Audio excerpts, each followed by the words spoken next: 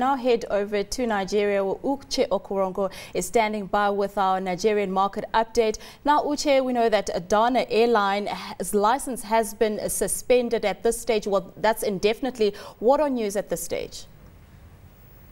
Well, actually, Mashudu, it's pretty much what you said. Dana's airline's operation license has been withdrawn by the government, and of course their flights have been grounded as well. The government did come out saying that this will be indefinitely, of course, for safety and precautionary reasons. Now, aviation analysts are saying that this is a good move, of course, but it's a belated move because there have been a lot of air crashes like this in the past, and of course regulatory lapses, and basically there have been a lot of red flags when it comes to air safety here in Nigeria. And of course they feel the government failed to address what they call numerous warning signs on airlines and aviation sector safety standards. Mashudu. Is there any news on how they will actually compensate all those that were on board or their families? Actually, yes, news came out yesterday that according to the Montreal Convention, Dana Air is required to pay about $20 billion back to in compensation to the families. Of course, we're waiting to hear from their insurance. They're actually insured by a group of insurers, so we're waiting to hear from them exactly what they're going to do in terms of compensation. Dana Air, however, did release a statement saying that they were going to compensate families. We're not so sure about the exact figure that families should expect yet. Dana Air hasn't been clear about that yet. Well, let's move on to the market now. The NSE closed in negative territory yesterday.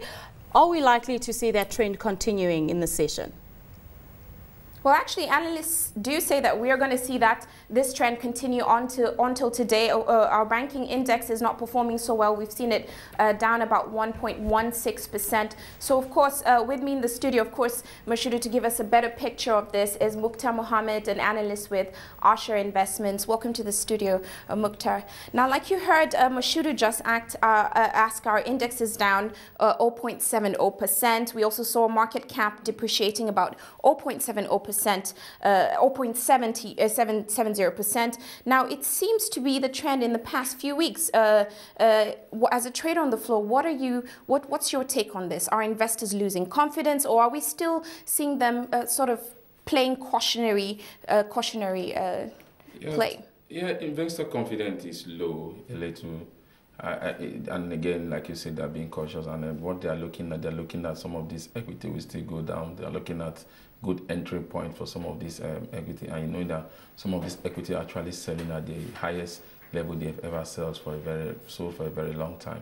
So with that is why investors are a little bit skeptic and waiting that some of this equity will go down. And if you look at the index, you see stocks like UBA that has been on the up or down, GTB is also down, First Bank is also down. And again, investors are looking at even Access Bank too. But when you look at, mostly when you look at GTB, when you look at Access Bank, those are banks that give interim dividends. So any moment from now, their interim report will be expected at least before the end of July. So some investors are saying, looking at the bottom price of that stock to go in, and that will help it coming in. I think it's all about what strategy any investor is trying to look at the moment. But when you look at the fundamentals of the equity, you see no reason why they should be going down. But at the moment, they are going down.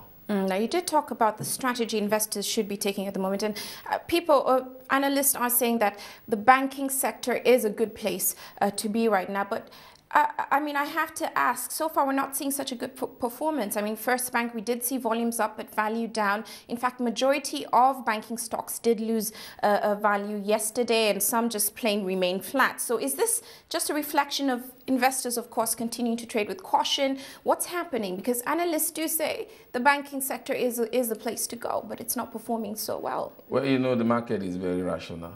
The market doesn't go with some of the heuristic that you're looking at. But when you look at the fundamentals of First Bank, when you look at their first quarter result, you look at their projection, you say there's no how First Bank should be selling this low. When you look at GTB, when you look at Zenith, when you even look at UBA projection, when you look at all these things, there's no reason why they should be selling this low. But then again, when you look at an investor is thinking of how much profit he will be able to make. You're mostly the traders, mostly the brokers. They're not looking at, they're looking at let the price, the lower the price, the better for them.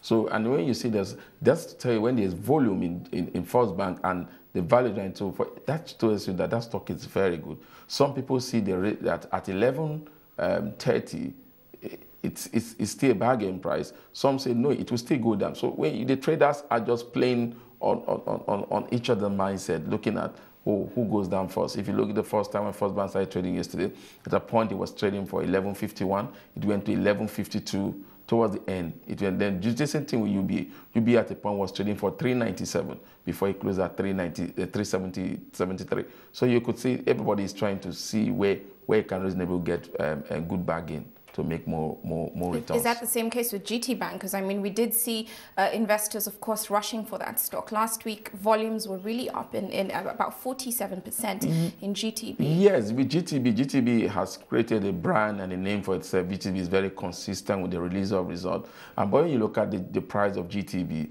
it went to its peak like it has never been for about 3 years. So definitely then you could see in BT, you could see profit taking on some of all these things. People are always selling at, some people bought GTB at as low as 12 to 13.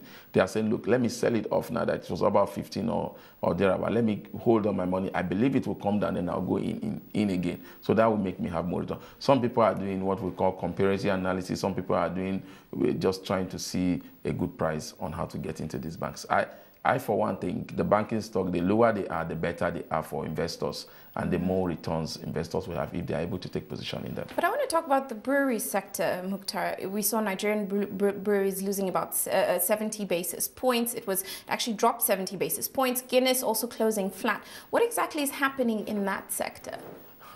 Well, if you look at the brewery sector, you see there's just two wars going on there, Nigeria Brewery and Guinness.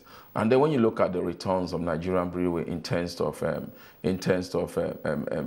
on equity, in terms of dividend payout, you begin to wonder why a stock that is selling as high as 100 and something naira is paying dividend as low as 3 naira of the last time they paid 3 naira and 50 kobo thereabout. And then Guinness, when you look at Guinness is paying 7 naira and it's selling that at about 200. So sometimes investors are like, now there are more opportunity in other areas than in those areas. You're looking at the banking sector equity that are down. You're looking at the conglomerate that are down. You're saying, look, instead of being here where the dividend payout is, so that's why you're saying that price keep going down because people are trying to trade most of their holdings that they have in Nigerian Brewery to be able to take position in most of this penny stock, which they believe at the end of the year, in the 2, 3, 4 months from now, we will be able to give them 100% return.